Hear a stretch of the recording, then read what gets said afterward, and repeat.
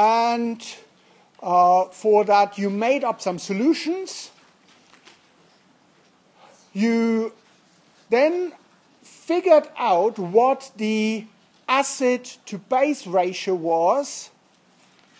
So you calculated the acid to base ratio, and if I remember correctly, the acid to base ratio was 5:1. Is that right?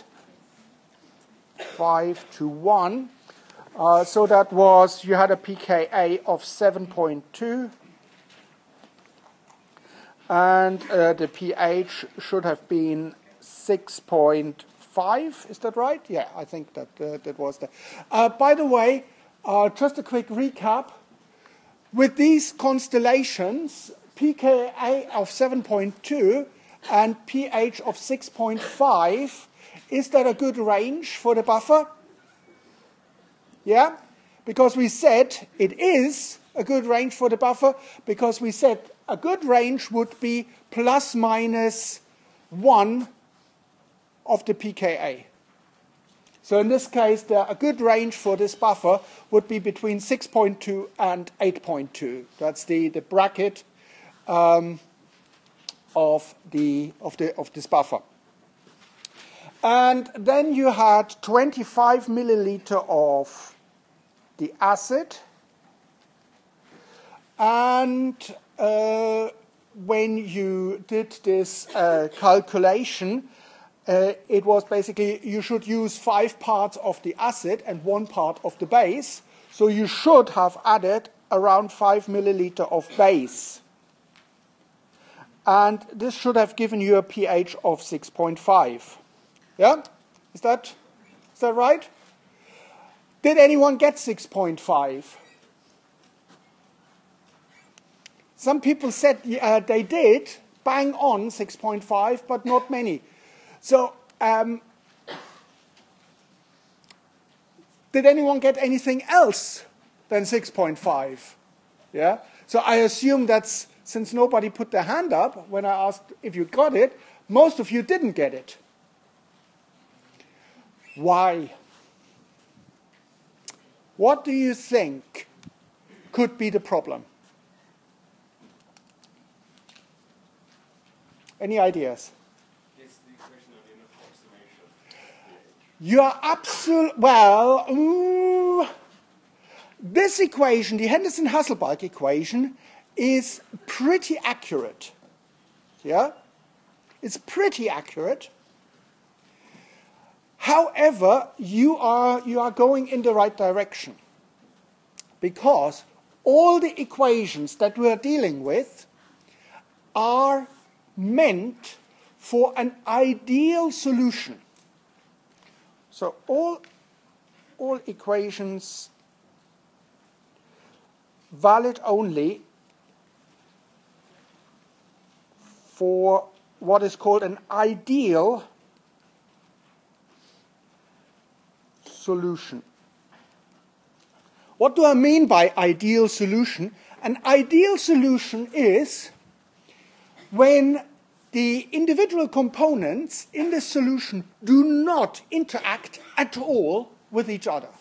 There's no interaction between the different ions and water molecules and things like that. And an ideal solution would be an infinite dilution, basically, where, you know, the molecule sitting next to you doesn't do anything. But we are operating not with ideal solutions. We are operating actually with real-life solutions where the molecules bump into each other and where maybe a cation might be attracted to an anion. So there's a short time of interaction going on. And that's why why all of these equations are only some kind of approximation. So in a case, you are right by saying it's not exact. You would have to use what is called an activity factor if you were to try and calculate this absolutely 100% correct. So that is the reason we are not dealing with ideal solutions. That is the reason why you didn't get exactly 6.5 as you should have. Another problem, of course, is you had to weigh in the substances, the potassium and the sodium phosphate. And there were certainly some errors. So these errors also have manifested themselves in this difference. So you should, however, you should have got something around between 6.0 and probably 6.8. Did anyone get anything between 6.0 and 6.8? Hands up. So most of you hopefully got that. Okay, so you did this experiment, and the message that you should learn from that is never, ever, under any circumstances in a laboratory setting, trust your calculations. The calculations are there to give you a rough estimate in which range you are, right? But if you are dealing with a buffer, you will always have to check that the buffer is right.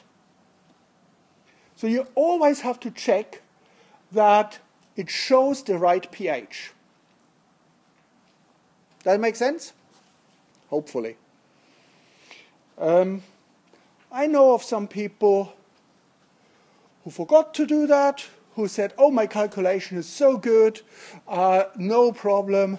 And then when you look at your pH, you are out by 1.5 pH units, and you think, oh, shoot, I should have checked that. That explains why my experiment didn't go well. And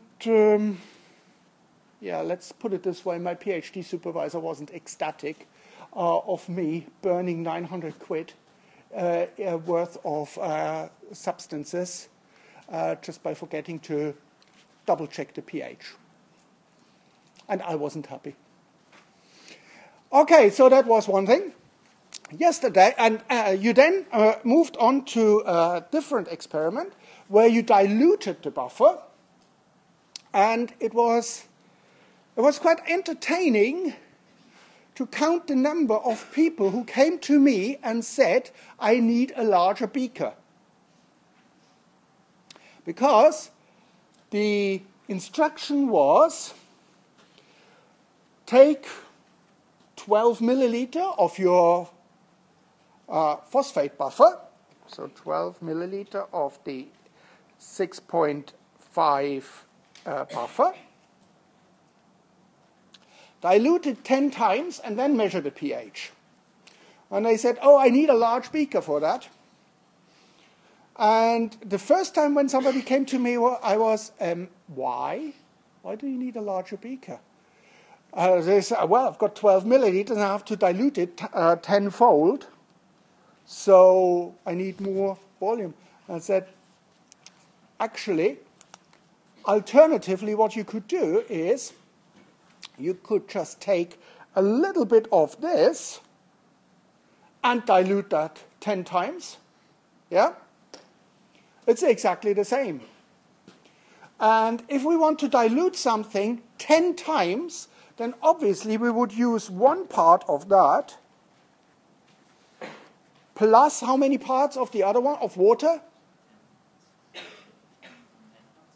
10? 9.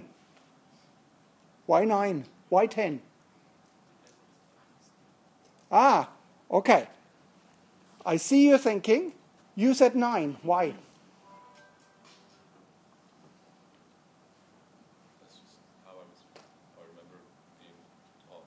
This is how you are, okay. But you can't remember why. So what does 10 times dilution mean?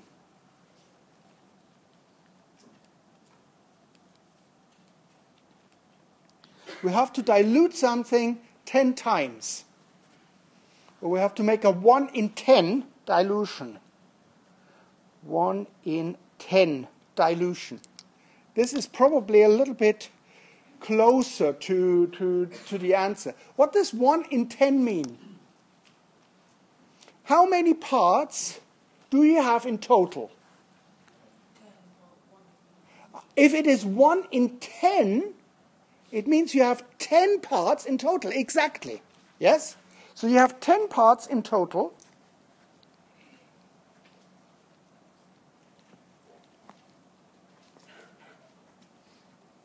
So 10 parts in total. One of these parts is already booked by your substance. How much of water do you need then? 9. Exactly. So it's 1 part plus 9 parts of water. So when you are asked to dilute something 1 in 10, it is 1 plus 9. Because together it should make up 10. How about 2 plus 18? Would that work?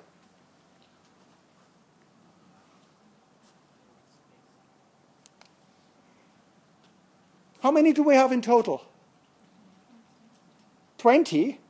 So 20 in total. How many are booked by the substance? 2 in 20 is the same as 1 in 10. Yeah? 5 plus 45. Same? Yeah?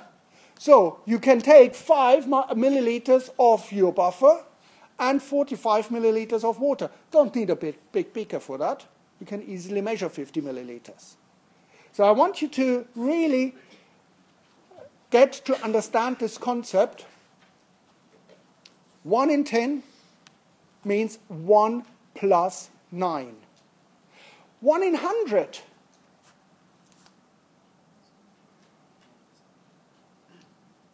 How many do you need in total? You need 100 in total, yeah? 1 in 100. How much is booked by your substance? 1. So how much of the water do you need? 99, exactly. 1 plus 99. Yeah? 1 in 45. How much water? 44, exactly.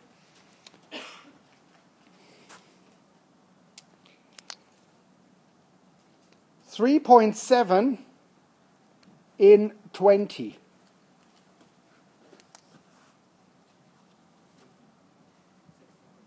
So you need, you're absolutely right, 3.7 plus 16.3, because that gives you a total of 20. Yeah? Make sense? Fantastic. So you did this experiment and, sorry, I thought you have a question. So you did this experiment, you diluted your buffer. What did you find? Did it change dramatically? No. And we mentioned that yesterday in the lecture. The reason what happens is, in your Henderson-Hasselbalch equation, pH equals pKa minus log of moles acid per volume divided by moles of base per volume. It's just simply the concentration written in a slightly different form. If you change the volume, if you increase this volume by a factor, let's say 10, then you also increase this by a factor of 10, and it still cancels itself out. So the characteristic of a buffer is that they are not susceptible to dilution.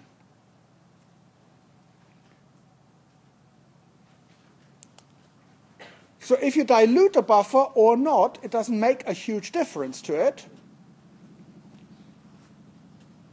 because the change in volume will cancel each other out. Unfortunately, there are some buffers that are slightly dilution dependent. And this comes back to this weird issue that the ions start to interact with each other. So the activity changes slightly. And again, therefore, when you dilute a buffer, you always have to check that the pH is still what you think it is. Yeah? So that was with this stuff. And you probably noticed that there are slight changes in the pH, but they are not dramatic. So phosphate buffer usually does not lead to any dramatic pH changes when you dilute it. There are other buffers, as I said, that are not so benign, but phosphate buffer is more or less all right. Okay, and then you did the experiment with the phosphoric acid. And this is where I have to apologize. I told you a little bit of nonsense, for which I apologize, but obviously nobody has picked it up, which is good. Obviously, I'm a very good bullshitter. So what you did was actually you measured the pH and you added some sodium hydroxide. Is that right? Sodium hydroxide. And what you saw at the beginning, you probably had a pH of, what was it, 2-ish or so, 1.7 or so in that range. And what you saw is that the pH slowly crept up. It was a little bit like that, yeah? And then at one point, it made a huge jump. Is that right? Hang on. That's not right. And then you saw something like that and another jump. Yeah? What is going on here? My mistake was I told you that there should be a jump down here. Actually, probably not. So my mistake, my bad. There shouldn't be a jump there. But there should be in total 3 jumps. You probably have only seen 2, and that's fine. The third jump is actually not down here. The third jump is when you have loads and loads of sodium hydroxide, which we didn't do. So forget what I said that a jump should be here. There should be a third jump over here in this direction. And I apologize for that. But let's have a look what's going on. So at the beginning, when we have no sodium hydroxide added, what happens?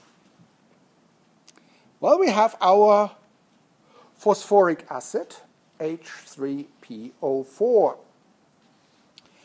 And of course, this phosphoric acid can give off a proton. So we have H plus H2PO4 minus. Phosphoric acid is actually not a terribly strong acid, so it doesn't really dissociate completely into the H plus and the H2PO4 minus. There's always a little bit of this guy and this guy. So let's call this the acid, and let's call this the conjugate base. Yep. What are we going to have when we have an acid and the conjugate base present at the same time? What is this? It's a buffer. Exactly. Yeah, it's a buffer system.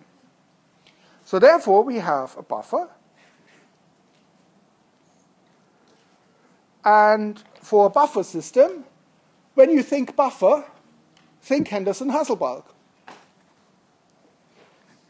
pH equals pKa minus log of the acid over base. Yeah? Happy with that? That's even without us adding any sodium hydroxide. Okay, now let's add sodium hydroxide. So what happens to this Henderson-Hasselbalch equation? What's happening to the acid? Well, we take away acid when we add sodium hydroxide, and we add to the base. So we can write this in a way, pH equals pKa minus log of acid, but we are taking away from the acid minus some of the hydroxide that we add. That's what we take away from it. And for the base, plus the hydroxide that we add. Yeah? So it's a slightly extended equation. And in a way that allows you to calculate it, what is the pH in this case. Yeah? That makes sense? Right. Let's do that for some time. We add more and more of this B, more and more B. What happens to this ratio acid to base? It can turn negative. Exactly. That was where you looked so scared yesterday. Yeah? It can turn. Before it turns negative, what happens? Acid minus B could be. Could be. Could be. Acid minus B could be, before it turns negative? Could be 0, yes? What happens to your log? You have log 0 divided by something. What is log 0? The calculator waves a white flag and says, sorry, no can do. It's Friday morning, and it would do the same on a Sunday night. Can't do it. This is actually, when does this actually happen? It happens when the amount of acid is the same as the amount of B. Yeah? Then yes? That is the sodium hydroxide that I add. Yeah? I don't want to call it base because then it gets confusing with the other one.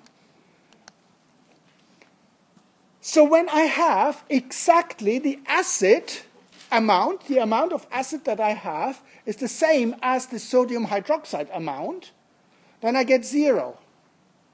And the whole thing falls completely apart. So this is when acid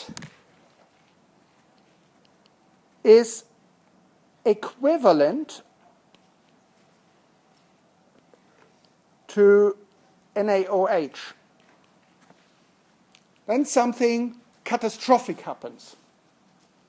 And you see this in your graph. The catastrophe is denoted by this point here. At this point, everything falls to pieces and you have a massive jump. This point here actually is called the equivalence point.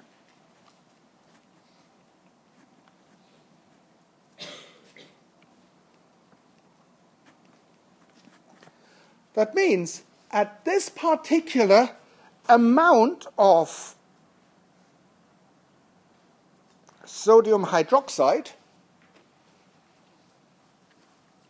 I have the equivalent of the protons that are in this buffer. Yeah? Does that make sense? This is called the equivalence point. it's not necessarily neutral. You got this equivalence point, can't remember, but it definitely wasn't 7. Yeah? So it's not necessarily neutral. It can be anything. But where it makes this jump halfway, by definition, this is where you have the same amount of acid and hydroxide added. Yeah? What happens if you actually just add enough hydroxide so that you get half of the acid? So when you start off with your Henderson-Hasselbalch equation, you have lots and lots of acid and only a little bit of the base, because only a little bit has dissociated. But what happens if you add more and more base? What happens if you have a point where acid minus B is the same as the base plus B? What would happen in this case? Loud? You have the same pH as you have the pKa. Why? Because you have pH equals pKa minus log this one divided by this one, right? And that would give you 1. Now, when do we reach this point where we have acid minus B equals base plus B? Well, actually, when we have added exactly half of the amount of the hydroxide that we require to reach the equivalence point. So if we have here our equivalence point, half of that, this one here, that would give us the midpoint, if you like, and the corresponding pH, this here, is our pKa. Yeah? So in a way, even if you have an unknown acid, you can find out what the pKa of this acid is by doing this titration. You go to the equivalence point, that's this one here. You take half of it, look at your graph, and you find the pKa. Just by playing around with the Henderson-Hasselbalch equation. Amazing stuff. I'm not going to ask you that in an assessment or anything like that. I just wanted to tell you that you can actually do that. And of course, you have eliminated here in the phosphoric acid only one proton, only the first proton.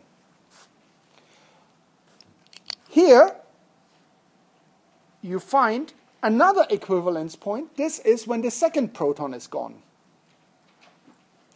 And again, you can determine another pKa, that's pKa2, that was pKa1,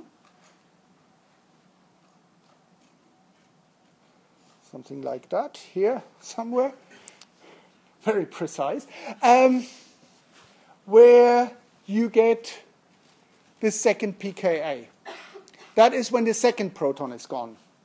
And of course, you can strip then the third proton, but you need a lot of sodium hydroxide And that would be then around, so this was around 2.3, that is 7.2, and the last one I think is 12.7 or so.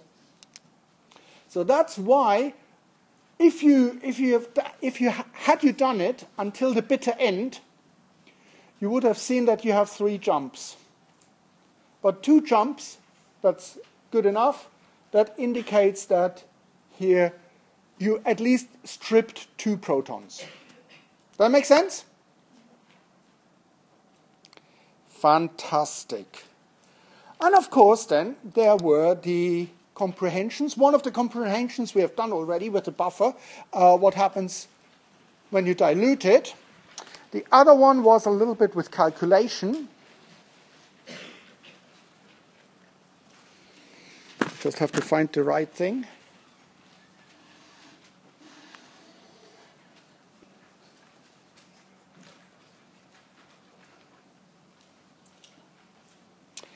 Okay, so a lot of stuff here.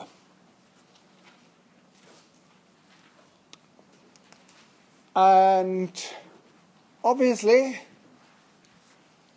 you want to make up a complex buffer.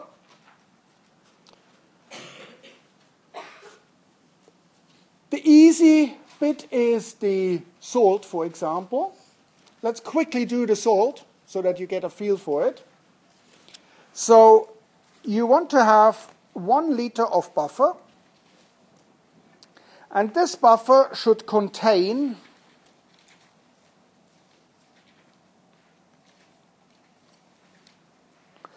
0.25 molar of salt, and salt has a molecular mass of what? Can't see it. 58.4. Doesn't have a unit here because it says relative, so you always have to think about, well, that's gram per mole. Okay? Happy with that? And this is a very familiar thing. We can do it with dimensional analysis. So what is the unit that we are looking for when we ask how much of the salt do we need? What's the unit?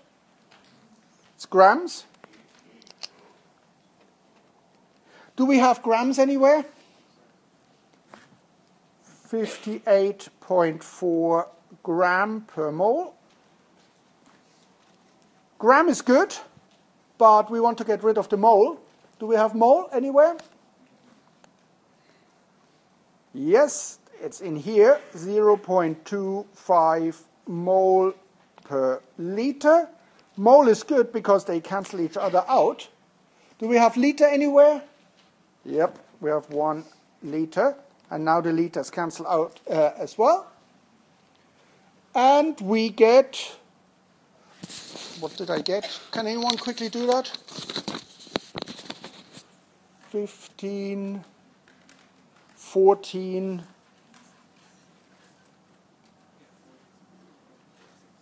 14.6. So we need 14.6 gram in this case. I don't know, have people used the equation triangle?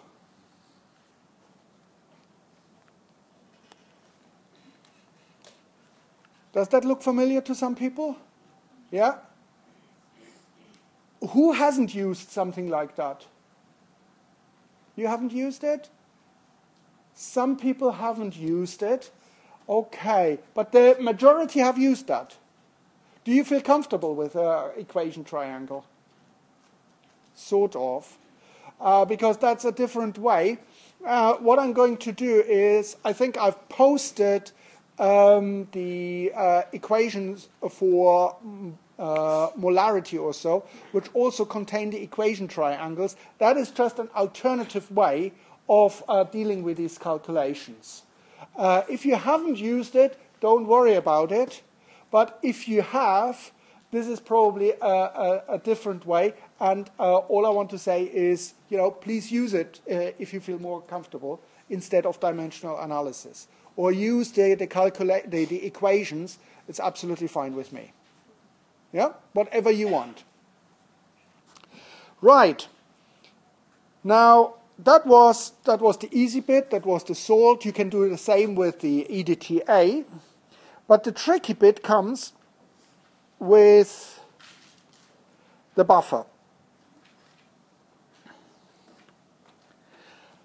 Because our job is, if we translate that, we have to make up 1 liter of buffer.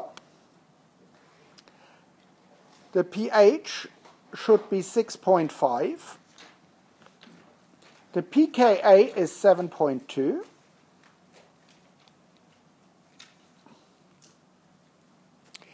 And the capacity of the buffer should be 0.1 molar. That means acid plus base should be total 0.1 molar. Yeah? That is what this here says. First of all, step 1. And I did a video with the 5 steps, the 5 golden steps to making buffers. Step 1, before you get your calculator out, do we need more acid or more base? More acid? Who thinks more acid? Hands up. Why more acid? You are right. Why more acid? Yeah. The pH is lower than the pKa. Yeah? And therefore, if pH is lower than pKa, we need more acid. So that's our rule. So we need more acid.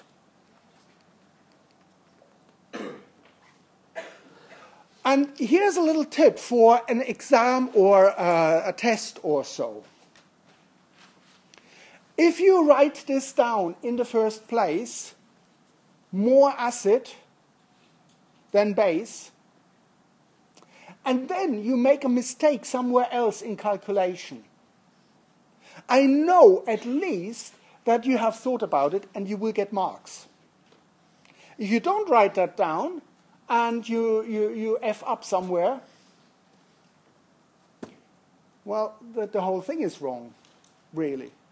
But it also helps you to see, oh, I got 500 times more base in my calculation, but at the beginning I said I need more acid. Hang on, there's something weird going on. So you know that you can go back, bless you, and again, you go back and just simply figure out where did I make this mistake. And usually it's just you mixed up the ratios. Okay? So that's the first step. The second step is calculate the ratio.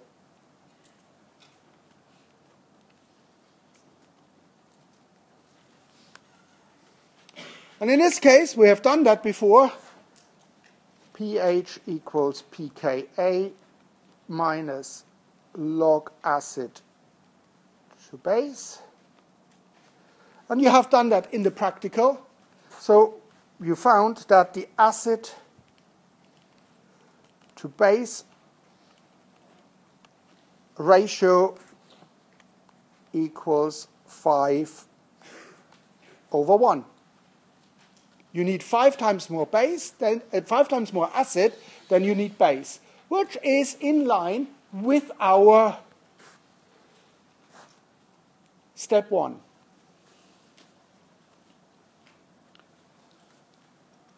Step 3. Step 3.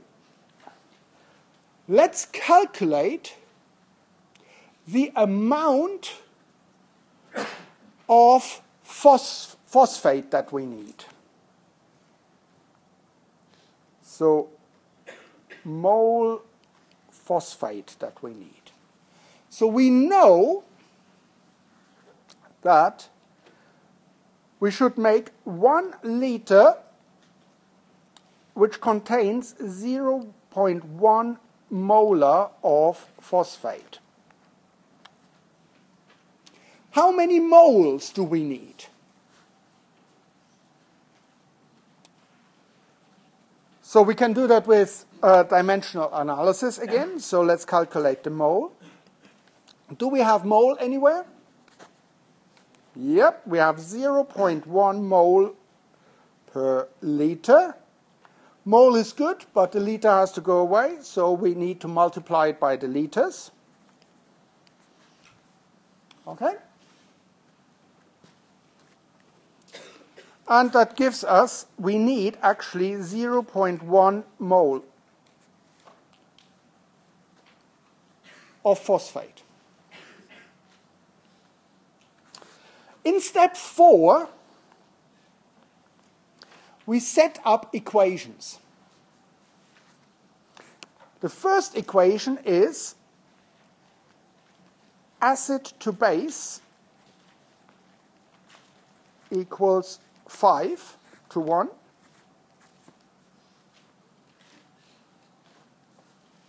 And the second equation is acid plus base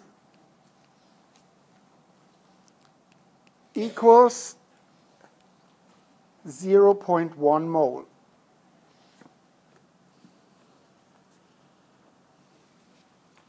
Okay? These are the two equations that we need to go further.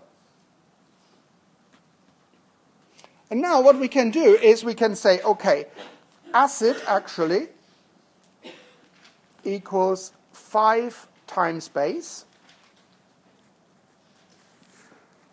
And we can put that in here. So we have 5 times base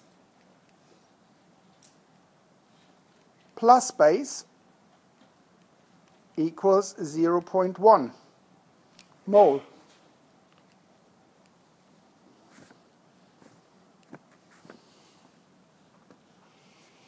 Yeah? Does that make sense? You got that, how I get to that. And instead of 5 times base plus another base, I can write 6 times base. 6 bases equals 0.1 mole.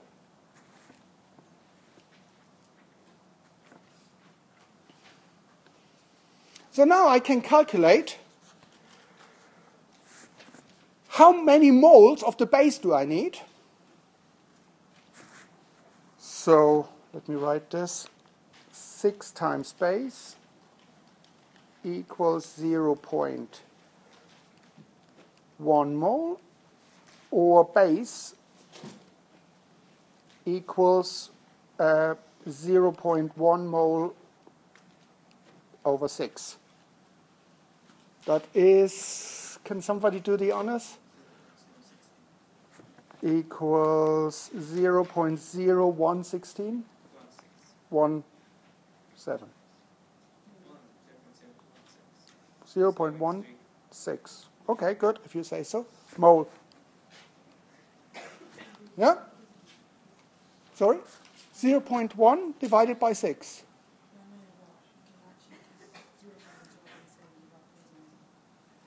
I beg your pardon? 0.16. Ha, yes. 0.167. Yeah? Good. Thank you. And likewise, I can immediately calculate how many moles of acid I need. Acid equals 0.1 minus 0.0167 mole, which is 0.083. Right? Have I done that right? Good. So this now tells me how many moles of the acid and the base I need. And the last step, step number 5, is convert the moles into grams. And for that, I need the molecular mass of the individual components. Yeah? So these are the 5 golden steps. I can even check at this point here whether it makes sense, because in step 1 I said I need more acid than base.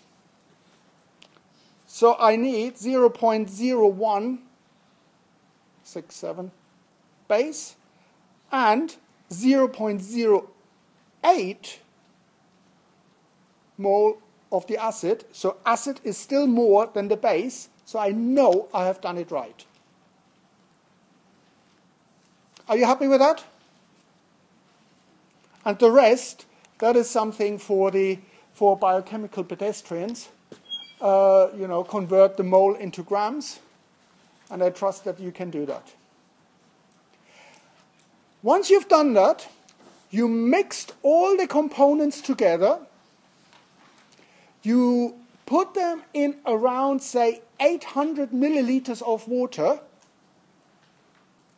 You dilute them and make the solution. Why only 800? You should have 1 liter.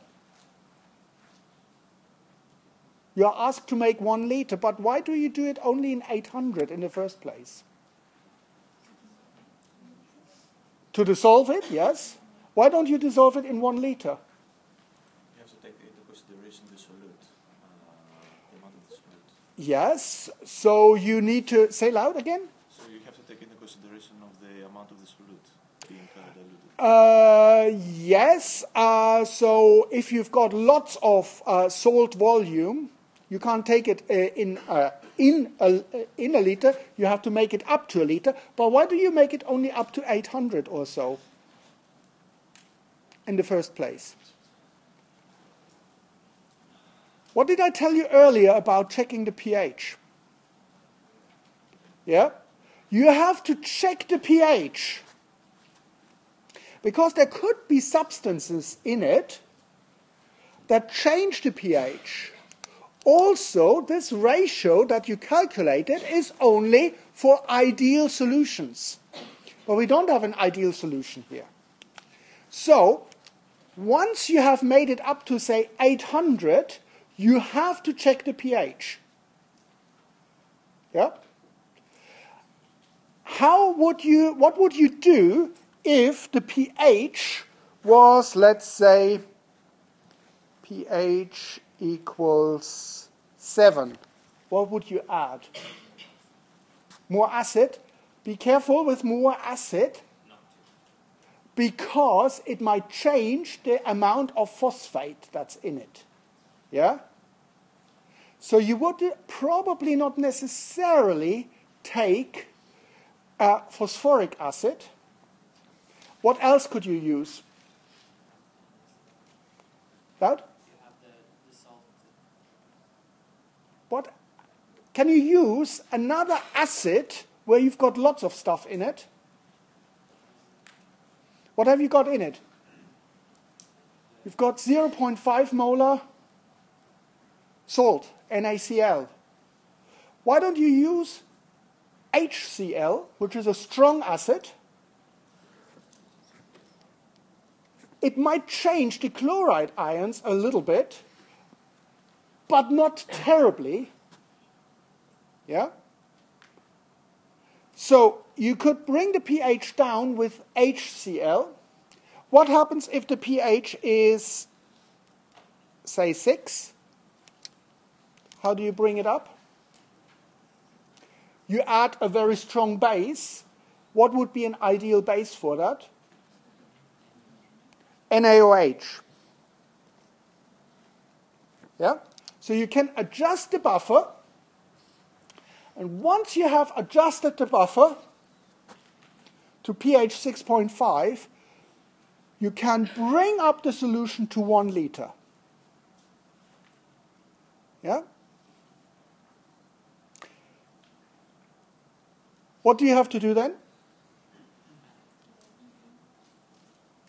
What do you have to do then when you've got 1 liter of your solution? Last step. Check the pH again. Yeah? Because you did a little bit of dilution and it could have changed again. Make sense? Somehow, I have it in the waters